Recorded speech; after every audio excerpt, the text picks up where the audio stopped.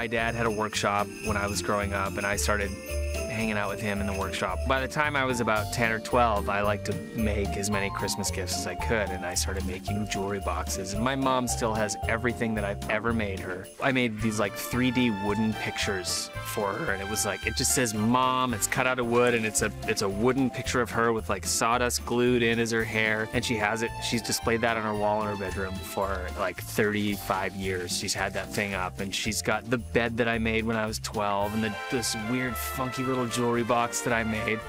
Everything. She's got everything, and she just loves them dearly. And I walk in and I just go, they're horrible, Mom, get rid of those. But, you know, she loved them so much that I would always want to make her something because I just knew how much she appreciated it.